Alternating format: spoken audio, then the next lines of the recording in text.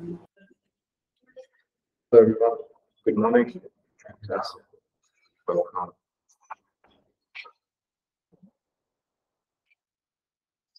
Thanks for joining. I hope you all are doing well.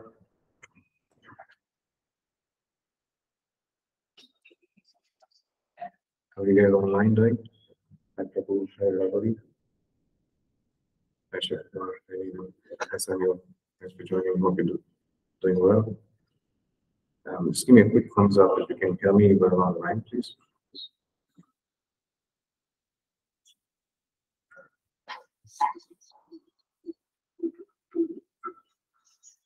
Check.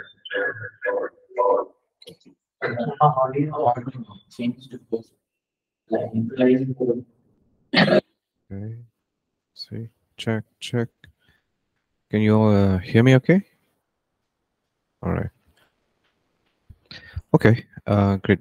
Well, let's continue from where we left off at the last class. We've been talking on the holiness of God. The first two chapters was really about looking into God's holiness, understanding His holiness, what it who is this being we are trying to understand, and who is this being that created us, that made us in His image, in His likeness. And the Bible tells us that He is holy.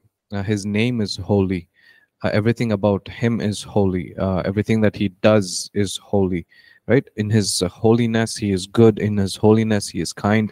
In His holiness, He is merciful. In His holiness, He is just. In His holiness, He is righteous. Isn't it? And we see that He surrounded Himself with holiness. It says, the Bible says that holiness adorns His house, right? He's decorated His house with holiness. The language that is used there is so beautiful, so amazing. And you know, I'm sure I've shared this story before. You would have heard this about this singing competition in Coimbatore of a if you don't remember it, I'll just quickly share it. But there was a singing competition in a school in a city called Coimbatore, and the principal of the school said, you know, you are welcome to sing. You are welcome to sing any song, you know, that you want to. You can sing a song for any religion that you want to, about any god that you want to. But the only condition was that you don't mention the name of your god. That was the only condition that the principal had set. So students came one after the other and started singing songs. This is a real story, by the way. And then there's this one person who comes, one student who comes, he picks up the mic and he starts singing and saying Parisuttar. It simply means holy in Tamil, right? And then principal comes running towards him and he said, like, I told you not to mention the name of your God. But he goes saying, but I did not mention the name of my God. Then principal goes, who else is holy besides Jesus? See, somehow the world understands and doesn't understand His holiness, that He is holy, and that's what sets Him apart. What sets apart our God is that He is holy. There is no one like Him. Yes, and I know we've been talking about this week after week, and I know that we've heard about His holiness, and I know that we sing so many songs during worship on His holiness, right? But no amount of study we can would be sufficient for us to completely grasp this being, the one who is holy. Right, because that's what sets Him apart. And from the time He called Israel out of Egypt, He's saying the Lord your God is one and He is holy. Psalm 22 verse 3 says, God is enthroned on the praises of people. He says the Holy One of Israel is enthroned on the praises of His people. Right? Why should it say the Holy One of Israel? It could have just said the God of Israel, which He is, isn't it? And there's another time where we see that He says, in my holiness, I have sworn to David, but in my holiness, I will not lie. We looked at that very specifically, saying, okay, he could have just said, I've sworn to David, I will not lie. Why did he have to say, I have sworn in my holiness, I will not lie? Why did he have to add holiness there? Because there's an emphasis, isn't it? And I know as adults, as growing up, we've kind of understood that if something is mentioned more than once, it's important, isn't it? Like if someone is saying, hopefully you understand the weightiness of it. Okay, that person said that twice, or he reminded me twice. But time and time and time and time and time and time again, the scriptures reminding us of who God is, and that He is holy. He is holy. He is, and in another chapter 3, I think last week we covered, talks about His holiness in me. This is another covenant name is Jehovah Makadesh, the Lord our sanctifier. So He desires this holy God, this God who is set apart from everybody else, that there is no one like Him. He's just not happy in His place, right? Elevated high above everyone else, but He desires for us to partake in His holiness. Isn't that beautiful? Right? He wants us to partake in His holiness. That's what Hebrews says when we look at that, and eventually. But He is our sanctifier. He sanctifies us. He purifies us. Are you with me? Yeah. Okay. So as priests, priests are holiness to the Lord. We, as in the New Testament, we are priests, His royal priesthood. Right, in Revelation 1, chapter 1, verse 5 and 6, with His own blood, He has made us kings and priests. These are scriptures that we need to remember when we talk about holiness, not just Isaiah 6 and Revelation 4 that God is holy, holy, holy. But He has invited us to partake in His holiness. And the price that He paid was by His blood. That means His death and resurrection. Yeah, you remember we emphasized that it's not enough that we only remember what we've been forgiven. It's also important what we've been given. What we've been given is this, His righteousness. And that He has made us kings and priests unto Himself. Amen. Right, so His people are called to be holy, and we looked at a bunch of things as sanctification as the process. On page 31 in your PDFs, I'm not sure what page number it is in your hard copy. Okay, and then we looked at as a sanctification as the process of holiness. We looked at the sanctification of our mind and our body, sanctification of our desires, our affection, and our passions. This is just towards the latter part of the chapter 3. Sanctification of our dreams, of our times, talents, sanctification of our family, home, and possessions. And so as sanctification, Jehovah Makadesh, the Lord our sanctifier, when we accept Him as our Lord and Savior, there are two truths to that, isn't it? One is when we believe in our hearts and confess with our mouths, that there's the positional truth, isn't it? Where I am saved. I am in Him and He is in me. Right? And then there is the process. That spirit is still living in this mortal body, in the soul, which is fallen. Right? And hence the process. And we are going to go just a little bit more deeper in that, on that thought. Okay? So, are we all on the same page now? Okay. All right. So chapter 4,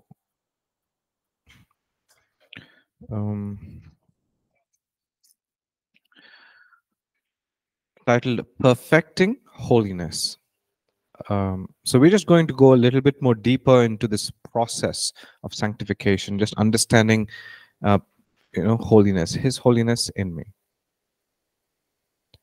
Okay, so 2 Corinthians chapter 7, verse 1. Can someone read that for me, please? 2 Corinthians chapter 7 verse 1.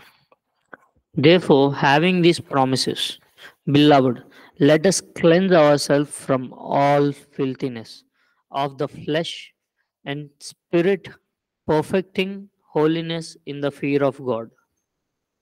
Okay, thank you. So therefore, having these promises. Now, anytime there's therefore, what do you need to ask?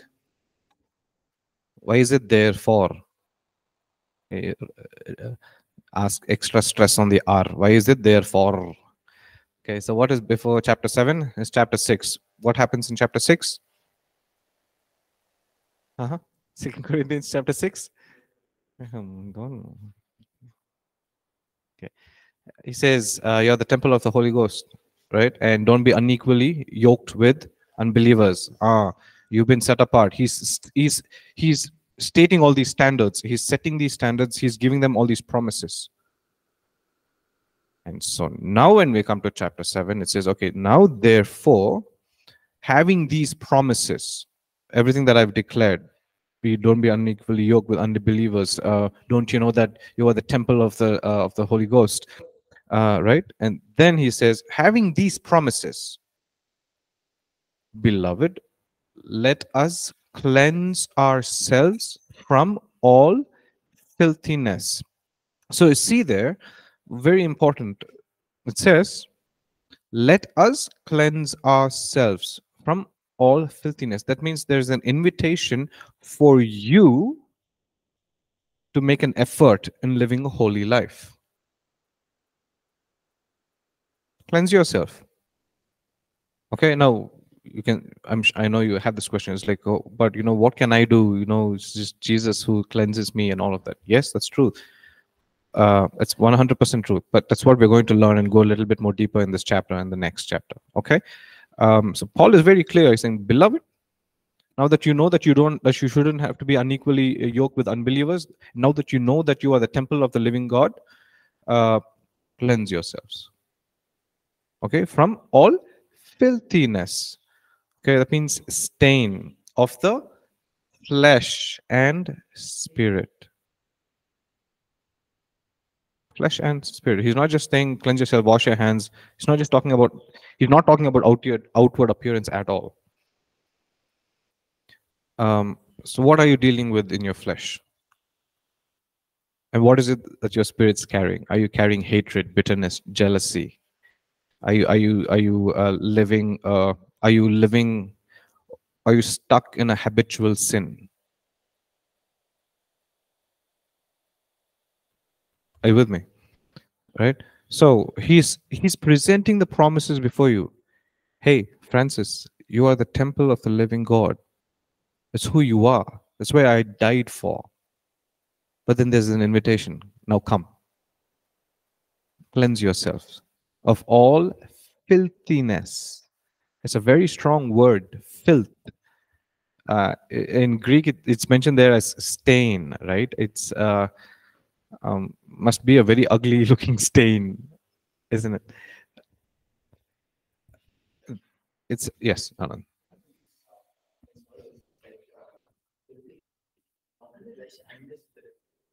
Sorry?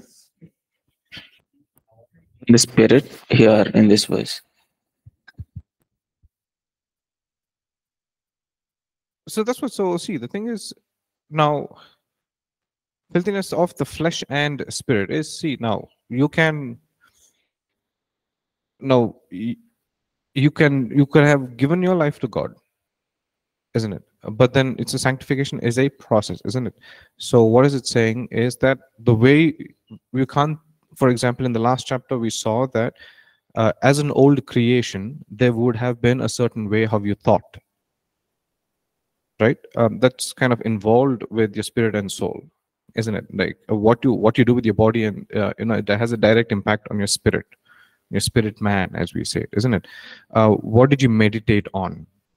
As an old man, you could have meditated on things of the kingdom of the world that could have impact on your spirit, right? And so now that you are a new creation, 2 Corinthians 5:17, I think, please correct me if I'm wrong, 2 Corinthians 5:17 is saying you are a new creation in Christ, isn't it? And so as soon as you become a new creation, the way you think has to change. The way you act has to change. Like the way your lifestyle has to change. As an old creation, if you did not honor your parents, in the new, as a new creation, you will have to obey what Jesus taught, honor your parents, live a certain way. And so I think it's kind of correlated there, Anand, the flesh and spirit, because what you do in flesh has a direct impact on your spirit. Right? What you do in the flesh has a direct impact on your spirit. So in the flesh, when you pray in tongues, who's being empowered and equipped? Yeah. Yeah. Okay. So it says, cleanse ourselves from all filthiness of the flesh and spirit, perfecting, forget the words in the bracket, for perfecting holiness in the fear of God. Okay, so perfecting simply is an indication of a progress, like a progression. It's a continuation. It's a process. Okay, so now we can look at the words in the brackets there. So perfecting, Greek word epitelio, means to fulfill further, to accomplish, finish, or bring to completion. How will you bring something to completion? Is that you go through that process.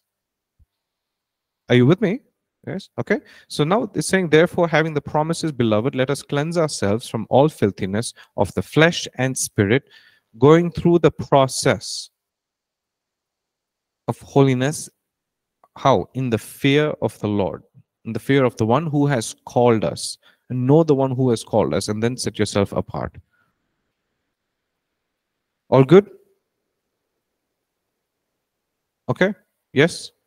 Good. So now this scripture tells us, cleanse yourselves of flesh, of all filthiness in the flesh and spirit. So how do we do that? Is what the next section is about. Okay. He's not just given this.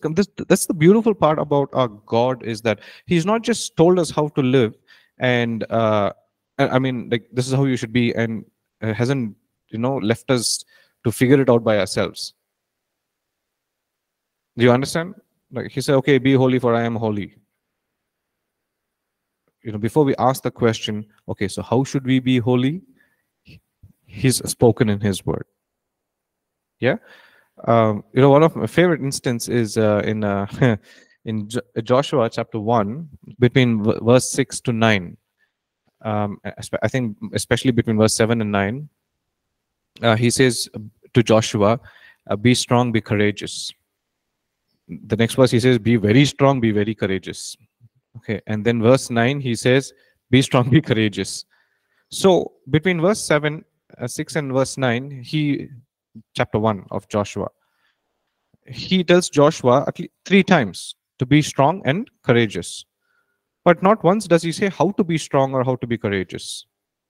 But instead, between verse 7 and verse 9 is verse 8, where he gives like a nice note of advice or a suggestion. Meditate on my word. Don't let the law depart from you. Are you with me? So he's saying, okay, by meditating on my word, in my word, okay, day and night, you will figure out how to be strong and courageous, because I will teach you. Yeah. Okay, so that's what we're going to look at. He's invited us to cleanse ourselves and live a life of holiness. So how do we do that? First thing is, we are empowered by the Spirit of holiness. We are empowered by the Spirit of holiness. His first name is what? Holy. So if you have to live a life of holiness, who's going to help us? Thank you. It wasn't a tricky question. Holy Spirit. And He's the Spirit of holiness. Yeah, and again, so in the previous scripture it says, let us cleanse ourselves. That means there's an invitation. Now, I can give you an invite. It is your choice to respond to that invite. RSVP. Okay, you can either choose to go to that wedding or not go to that wedding. But the invitation is given. Yes or no? And so similarly here, we understand that we are empowered by the Spirit of holiness. Another name for the Holy Spirit, we see that He is our teacher, isn't it? Now, I am your teacher here in this class. Who am I going to teach if nobody shows up? So if you don't show up for class, how will Holy Spirit teach you? You understand? You have to respond to the invitation, isn't it? Okay, it's not just enough to recognize and acknowledge that, oh yes, Holy Spirit is a teacher. What are you going to do about it? Are you going to allow him to teach you? Yes, that's what it goes on to say. In Romans chapter 1, verse 4, he says, and declared to be the Son of God with the power according to the Spirit of holiness by the resurrection from the dead. He is the Spirit of holiness. Romans 15:16, that I might be a minister of Jesus Christ to the Gentiles, ministering the gospel of God, that the offering of the Gentiles might be acceptable, sanctified by the Holy Spirit. He empowers us, he sanctifies us. Why? Because he is the Spirit of the living God. He is our sanctifier. Yes or no? Again, in the tabernacle of Moses, we see that there is this water in the outer courts, in the bronze laver, right? Bronze laver where it's filled with water for the priests to cleanse themselves before they enter the holy place. And the water, I mean, of the many symbols that are in the Bible, the symbol for the Holy Spirit is the water, right? He's the river of life, as we call it, right? He cleanses us, he refreshes us, he brings us to life. And so allowing the Holy Spirit to sanctify us is crucial. Now, if you read Romans chapter 8, Ephesians chapter 5, Ephesians chapter 5, it starts off with this statement. It depends on which version you're reading, but it says, be imitators of Christ. Ephesians 5. We famously used to call it E5 as a chord. E5. Be imitators of Christ. And then we know this famous scripture in verse 18. It says, don't be filled with wine. Don't be drunk with wine, but be filled with the Holy Spirit, right? So allowing him to fill us. And then Galatians chapter 5 says, we don't walk in flesh, we walk in the Spirit. We are commanded to walk in the Spirit. Okay, so again, reiterating that point, how do we cleanse ourselves? By allowing the Holy Spirit to empower us, right? And allowing him to sanctify us. Okay, that word is very important, allowing. That we say yes to his class and attend his class.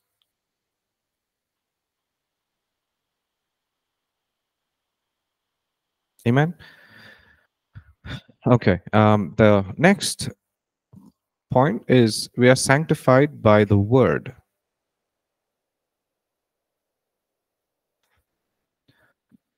We are sanctified by the word. Now we know in 2 Timothy chapter 3 verse 16, and 2 Timothy chapter 3 verse 16. Can anyone say what that is?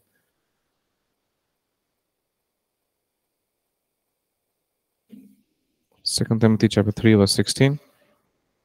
Let's go there.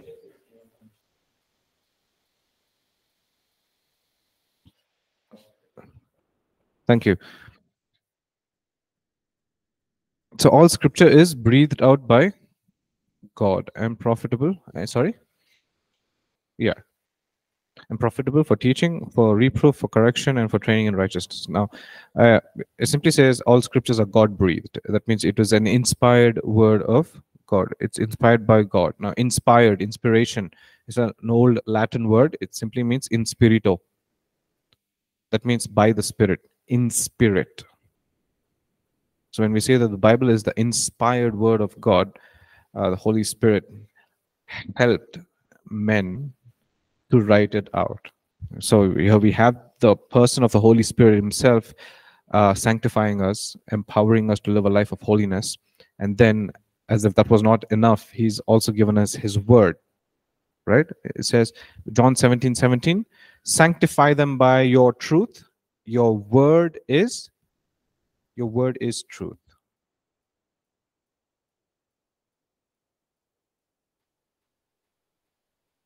John chapter 8, verse 31 and 36. Then Jesus said to those Jews who believed him, "If you abide in my word, you are my disciples indeed." If you abide in my word, if you abide in me, who is the word? Yeah. You are my disciples indeed. Okay. And you shall know the truth, and the truth shall make you free. So abide in my word, abide in me, he says. And so another secret, a simple secret, which is an open secret. You heard that word, open secret? That means everybody says, oh, it's a secret, but everybody knows about it. Right? It's an open secret, and there's no big deal. It says, there's no hiding here. If you abide in my word, you are my disciples indeed. Why? Because my word sanctifies you. And because I am the word, I sanctify you. Right? There's something very interesting that I learned recently. It's such a simple thing in creation, Genesis 1, and in early chapters of 2. When God wanted to create the fish, the sea creatures, he spoke to the sea, isn't it?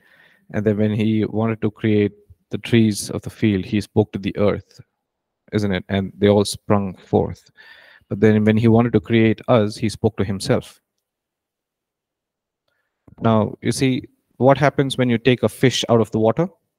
To the thing that he spoke to, it dies. What happens when you pluck a tree out of the ground to the thing that God spoke to? It dies. What happens when you uproot yourself out of God?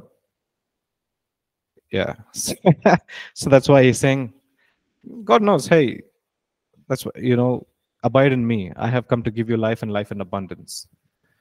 Right? So God's word has the power to cleanse us. He cleanses us. I mentioned about bronze laver. We all know that in the inner part of the bronze laver was made of mirrors, which was used by the women, right?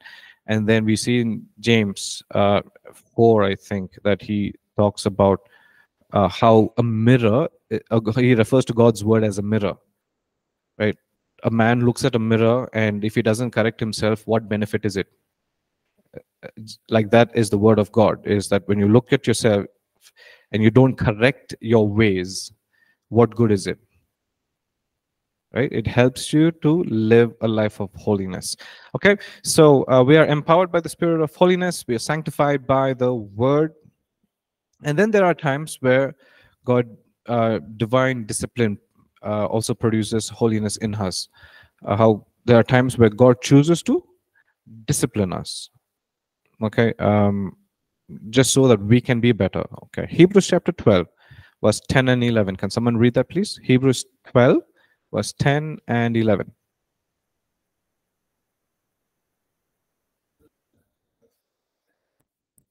Indeed, for a few days chasten us as seemed best to them, but he for our profit, that we may be partakers of his holiness. Now chastening seems to be joyful for the present, but painful nevertheless. Afterwards it yields the peaceable fruit of righteousness to those who have been trained by it. Thank you. Right, so chastened, that word that's used there, for they indeed for a few days chastened us. Now it can seem like a very harsh word, but it simply means to discipline or to bring about correction. Okay, to discipline or to bring about correction. Now that is drawn in comparison to how a parent would discipline a child. Right now, we have to very clearly understand that discipline is so very different, absolutely different from abuse. Okay, so when a parent disciplines a child, it is truly out of love, right? So that a parent wants their child to be a better person, to be a better human, right? If a child is talking with, is being disrespectful towards elders, a good parent would take the child inside the room. Come, let's have a word. If you're an Indian parent, it would be a little different. uh, Today we have all this gentle parenting. I don't know what gentle parenting is, guys. It's like, okay, it's all right, no problem. I- I'm sure we were not used to gentle parenting, but suddenly my dad would become Jackie Chan and all of that. Before you know it, phew, phew, so uh, but the point here is that the Lord chastens us, or He disciplines us because He loves us. Right? He loves us as a parent would correct his or her child. He corrects us because He takes interest in us. Yes or no? And you would not necessarily make an effort to correct someone that you don't really care about, isn't it? Like, hey, yeah, that fellow, why should I care? What's in it for me? Why should I waste my time in telling that person, that they can be a better person? I don't care.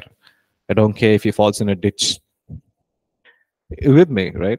But He corrects us because He cares. He loves us. And that first part of that verse 10, is so beautiful. It says, "For they indeed for a few days chastened us as seemed best to them, but He for our profit." For our profit. Why should He, God of the universe, worry about our profit? That we may be partakers of His holiness. So when we allow the Lord to correct us, to discipline us, to chasten us, we are partaking in His holiness. Now the other section says, now no chastening seems to be joyful for the present. That means when a child is corrected immediately, you don't always see, yes, mommy, yes, daddy, I understand what you're saying. No, there will be one tantrum. Right? No, you have had enough chocolates for the day. No, it's like, no, I want more chocolates. But the parent knows it's good. It's not good for the kid to have more chocolates. Sugar rush is not going to sleep. Okay, cavities in the teeth, whatnot. So we understand that, isn't it? And so sorry guys, that's just a hilarious example, but we get the point, isn't it? It's initially, it might look like it's a pain. We don't enjoy it. We don't like going through it. Right? That's what it says. Now no chastening seems to be joyful for the present, but painful. Nevertheless, afterward it yields a peaceable profit of righteousness to those who have been trained by it. Again, another example from parenthood is, I'm sure that there were things that we didn't like when we were young that our parents did to us, when they corrected us. But now, on the hindsight, we can look back and say, I'm so thankful that my parents were strict, that they didn't allow me to go to all these parties. I'm thankful because they were strict. You with me? At that time, it might seem like, why can't I enjoy my life? Why are you my enemy? Don't you care about my joy? Why do you want to spoil my joy, etc.? But then on the hindsight, we turn out to be grateful, isn't it? And that I think you'll kind of understand when you become a parent. Like, hey, it's for your own good. It's for your what? For my own good. But that's what's happening here. What's Hebrews he's trying to say, and but then again, because God continues to love us, and if we don't respond to His correction, if we don't respond to His discipline, every action has consequences. Yeah, and that's something that God can't really interfere. God is sovereign, but we also have our responsibility. Right? If you remember a point from healing and deliverance, there's the sovereignty of God and the responsibility of man. Yeah, I can't drink and drive and crash the car somewhere and then blame it on the Minister of Transport. Okay, provided the roads are nice. Right, the roads are nice, beautiful highway and all of this. I can't be reckless in my driving, go crash the car, cause an accident, and then say it's like because of this transport minister, I went and crashed. There's no connection, isn't it? So everything has been provided for us. A good road, good highway system, signals, all these guidelines have been provided. Now it is up to you to be responsible and to respond well. Are you guys with me? Understanding, isn't it? Okay, so that's the third point. Looking at divine discipline produces holiness in us. That is the key point there. Divine discipline produces holiness in us. So what was the first thing we saw? Empowered by the Holy Spirit. It has to resonate with us, guys. Okay, we are empowered by the Holy Spirit. Okay, if in John chapter 16 verse 7, if Jesus said that it is better for me to go away so that the Holy Spirit can be with you, Jesus, the Son of the living God, God incarnate, an expressed image of our Father in heaven, if he is saying that it is better for him to go away so that the Holy Spirit can come, means Holy Spirit has to be very important. Right, so we are empowered by the Holy Spirit, we are sanctified by the Word, and then divine discipline, and finally consecration, walking blameless in holiness. Walking blameless in holiness. We know this scripture from Leviticus chapter 20 verse 7. It says, consecrate yourself. See how it's related to the previous scripture that we read in 1 Corinthians chapter 7? Cleanse yourself. Exactly. So that means there is an invitation that you have a responsibility. Consecrate yourself, therefore, and be holy. Be set apart, for I am the Lord your God.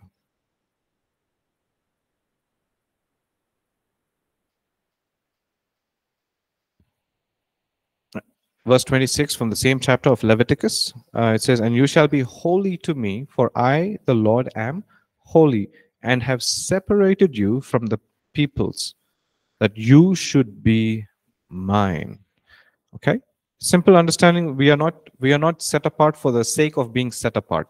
Right? You would have heard me say that a million times by now. Right? We are not set apart for the sake of being set apart. We are set apart unto the Lord.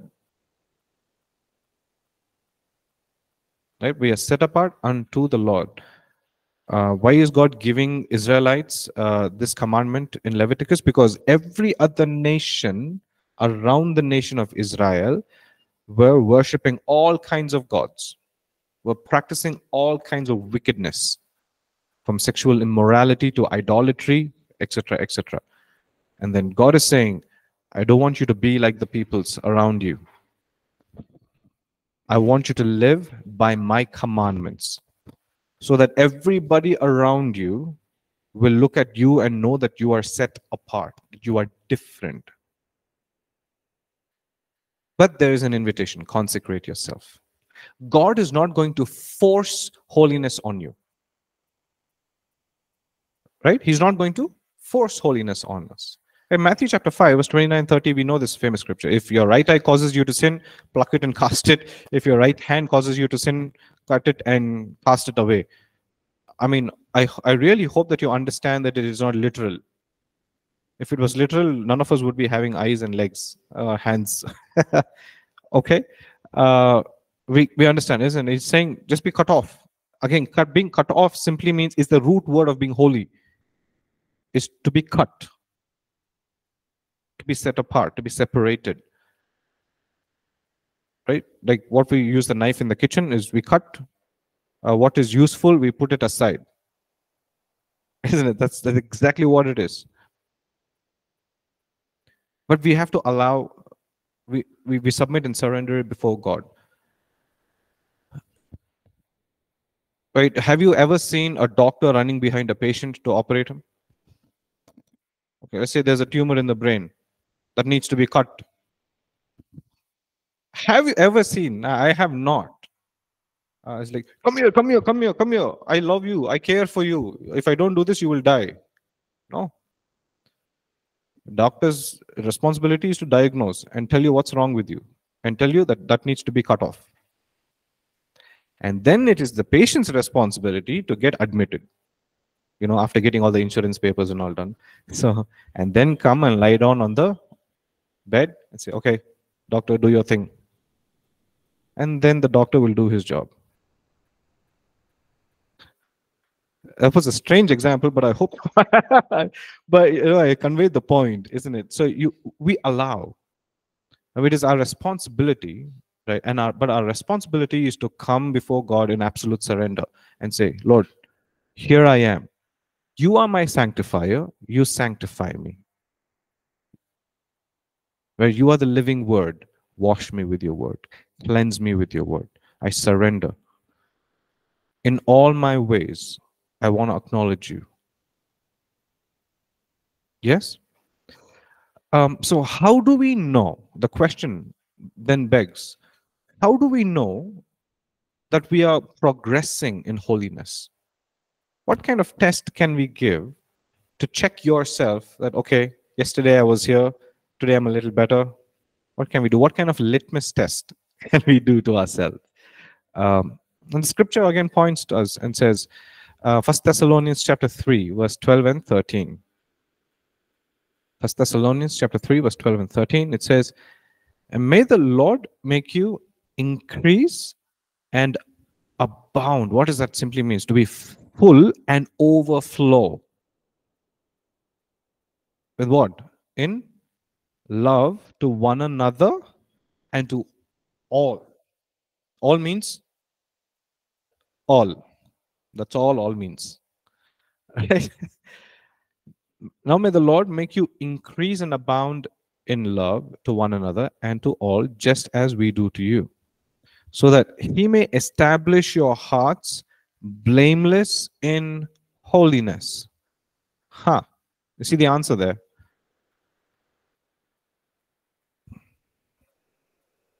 So that we may establish your hearts in blameless in holiness before our God and Father at the coming of our Lord Jesus Christ with all his saints.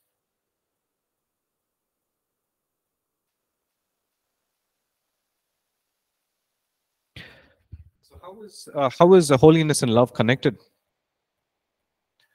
God is holy, scripture says, and God is love. He is holy, he is love. Right? And so, are you walking in love? It's a simple question to ask. Are you walking in love towards all people? Are you walking in love towards one another? Right? I don't want to talk about worship, but I'm just reminded of something because we're talking about love. At the core of what worship simply is you expressing your love towards Jesus. Yeah?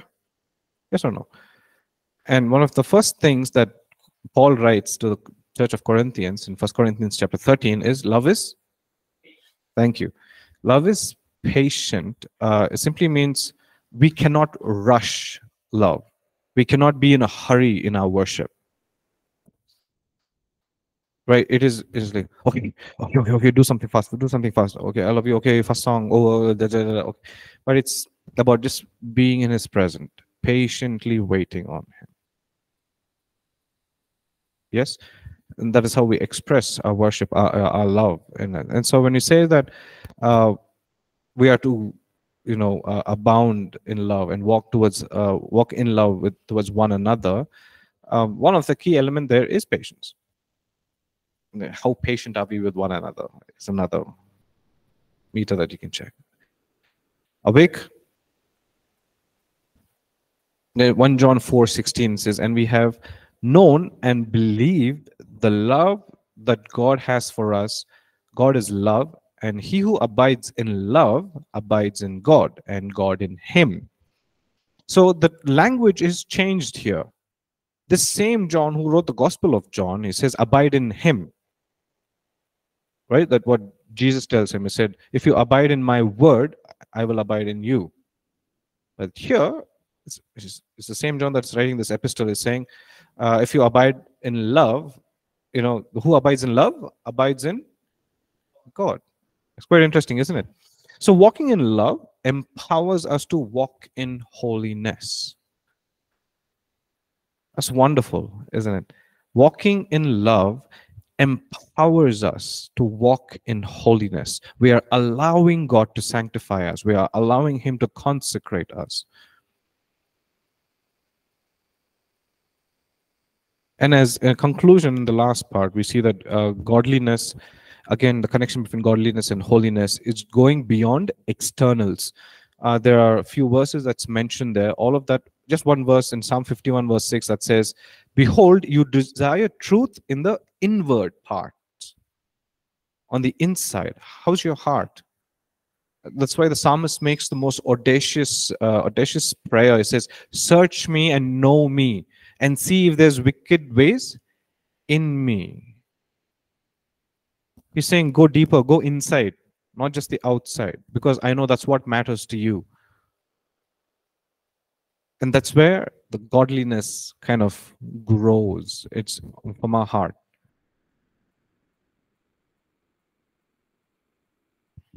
Right? Godliness is practicing holiness from the inside out. Yes, I mean, how you live your life, your actions, what you do, all of that is important. But then we can't just limit holiness to your attire, the way you dress, or your outward appearance and all of that. It's beyond that. Okay, is everybody good? All good? Cool. So that is the chapter, perfecting holiness. After the break, we'll continue with the next one. Okay, on why personal holiness. All right, go for your break, and I'll see you next hour. Thank you.